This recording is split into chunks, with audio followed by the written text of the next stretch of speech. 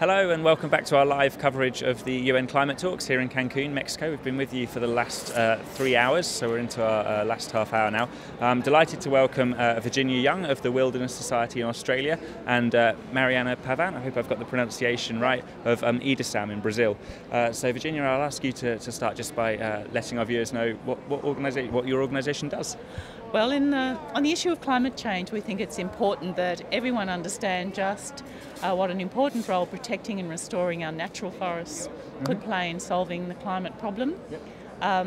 Many of your listeners might not know that about 20% of the greenhouse gas emissions annually actually comes from deforesting forests in tropical countries. There's also big emissions from logging and clearing forests in developed countries as well.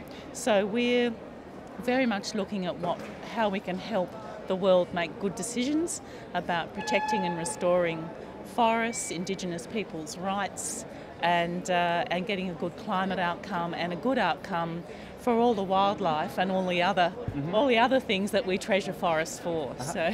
And Mariam, what do IDESAM do? IDESAM is a local NGO. We're based in Manaus, which is the main state of Amazonas in Brazil. And we have 3 programs, which is climate change and environmental services, protected areas, and management of natural resources. I'm the coordinator of the climate change program, and we deal mainly with REDD issues. And REDD is a package of policies here at the UN climate talks designed to prevent deforestation, is that right? Yeah, REDD is one of the big deals here in Cancun and stands for Reducing Emissions from Deforestation and Forest Degradation, which aims to be a mechanism to compensate countries and states and stakeholders for protecting their forests. So we do projects, capacity building, political articulation, all of them around this issue. Okay. And Virginia, you said about 20% of emissions almost are down to deforestation. How much forests are we chopping down each year? Millions and millions of hectares are disappearing each year. But it's not just the forests that are disappearing, it's also the damage that's being done from some forms of logging. So clear-fell logging occurs not just in developing countries, but in countries like Canada and Australia. So there's emissions. You know, forests make a contribution no matter whether they're in a rich country or a poor country, and one of the things we're trying to do is make sure that the rules are the same, whether you're in a developing country or developed country, and that the focus of those rules is on actually helping to reduce emissions and protecting and restoring the world's forests. That sounds simple, but in fact it's extremely hard. And the interests of the big industrial logging companies actually tend to dominate in these forums. So for developed countries, the new rules that are on the table are to actually allow an increase in logging emissions through to 2017 and to not have those count towards developed country targets, which is really a huge loophole for logging interests. So that's one of the things we're fighting against. And for developing countries, there's a much better framework being set up, but still there's a real question mark over whether or not the money that will go to developing countries to protect their forests will end up protecting them and not just subsidising logging interests to go in and log forests that might not otherwise have been logged. There's really big questions over whether the rights of Indigenous people will be protected through REDD. And there are big questions over how we can all verify the emissions reductions, whether they're in a developed country like Australia or a developing country like Brazil. There's some really big issues being dealt with here.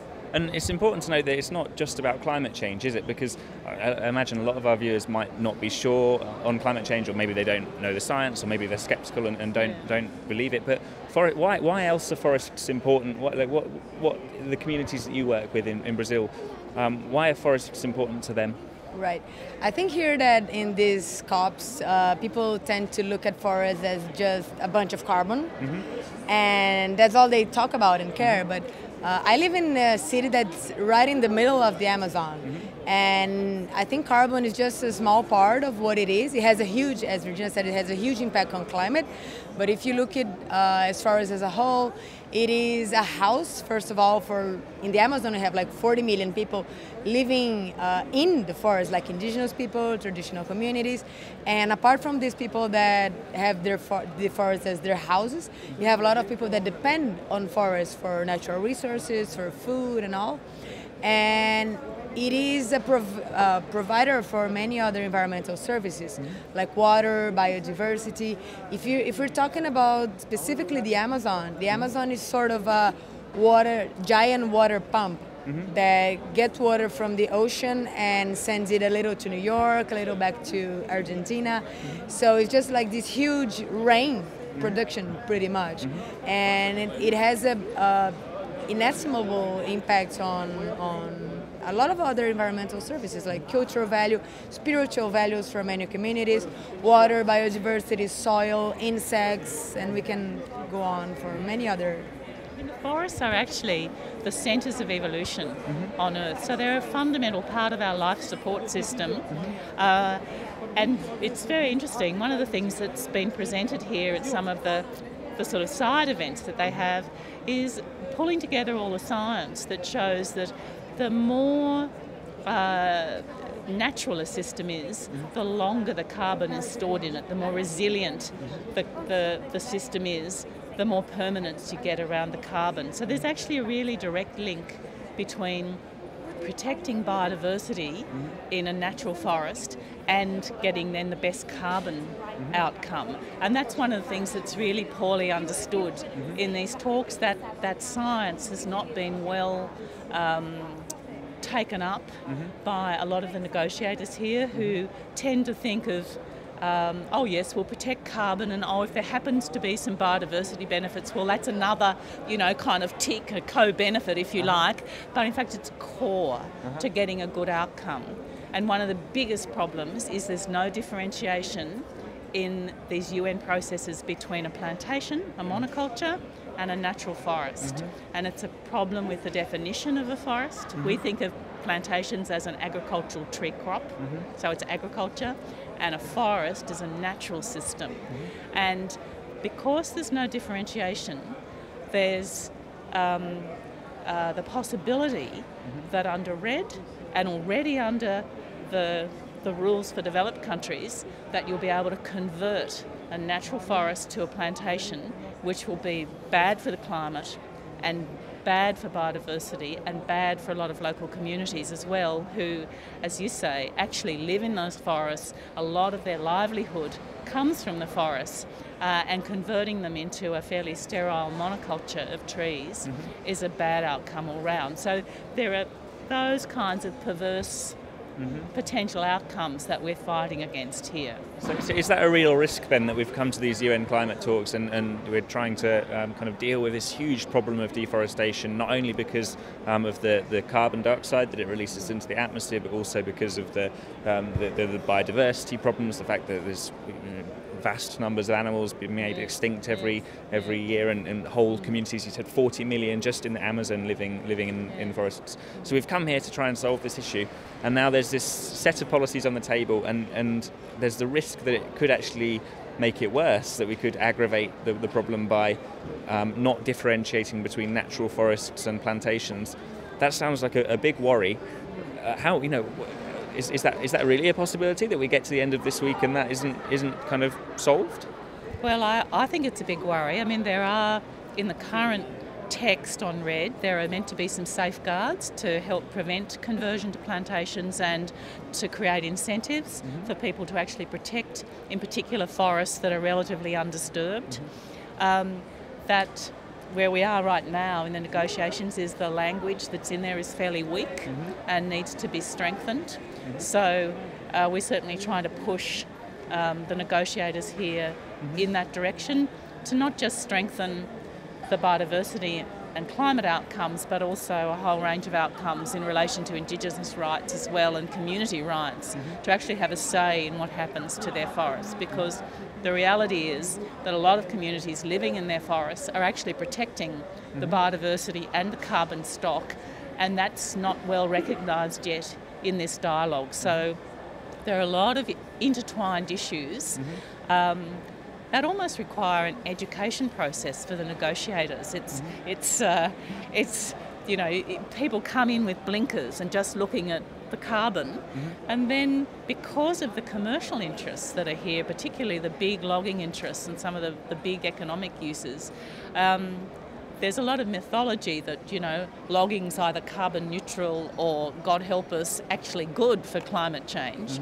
And so getting the science into to be well understood by negotiators is actually a big problem. And what are the drivers of deforestation in the Amazon? Because talking to a young delegate from Togo earlier today, he said that actually one of the main drivers is the use of charcoal by local communities. And in that context, it's a real difficulty for people in that country, because you don't want to deprive people of an energy source. Is it the same in the Amazon, or is it mainly industrial logging that's causing the problems? Well, when you think about deforestation, you need to think about in a range of actors and drivers and people, but making it quite simple, we can say that what actually drives deforestation is an economic aspect. People don't go cutting trees because they're stupid or because they don't like forests or anything. They do it because they need, for example, local communities sometimes need money, sometimes need resources from the forest. And today in the Amazon, if you have a piece of land with forest, you're not getting any money out of it. But if you cut all the trees, deforest, burn your land, and put some cattle or plant some soya, you do get a lot of money. So the drivers in the Amazon is like a bunch of actors that act in a sequence, as we don't have a lot of like governance of forests and huge amount of lands that just there's no police or anything. People that just go there, deforest some land, put cattle, put soya, and then it starts a cycle of using land for other uses that are not forest. So one of the main objectives of RED is to make forests worth for their value, just because they're standing. And by standing there, providing, as I've mentioned before, a home, environmental services, they help in the climate. And this is what it is. So if in Brazil, for example, you have a lot of also perverse policies that happened in years before. For example, in some years ago, if you had a piece of land with forest, you were considering to be, this land was considered to be useless because you had a piece of land but you were doing nothing to it. So you had to deforest, you have to put some cows in there or build a house or something to prove that you were doing something with this land. So it's a combination of a lot of factors, and this is what we're trying to achieve, like to create a mechanism that countries that are taking this effort, that recognize the important role that forests have, and are taking effort and investing money actually to keep this forest standing, get some compensation, some financial compensation, to be providing a service to the whole world, like taking the climate equilibrium, water, biodiversity, and all the others. And if you see me pattering away at my computer, I promise it's not that I'm checking Facebook. This is an interactive show, and people can send in their messages. So if you're watching, you can send in your comments via Twitter using the hashtag #OneClimate or on our comments box. And I've just noticed that a comment has come in, and it said, if with the text that we have at the moment on forests, if that was to be put into effect, what would we expect to see, like qualitatively and quantitatively? Would we see forests deforestation stop, or would we see it slow down? Would we see indigenous people being chucked off their land? As we stand at the moment, kind of where are we at? Well, for developed countries, we're in a really bad place. We'd actually see an increase in emissions from logging in developed countries of between 450 and 500 million tonnes over the period 2012 to 2017. We'd also see one of the current loopholes in the rules for developed countries, which allows huge emissions from the destruction of peatlands. That's about a 500 million tonne loophole already. We wouldn't see that fixed. So we'd see 1 billion tonnes of greenhouse gas emissions not counted in what's called the next commitment period, the period between 2012 and 2017. So that's a huge loophole. We'd basically see developed countries let off the hook for an increase in emissions.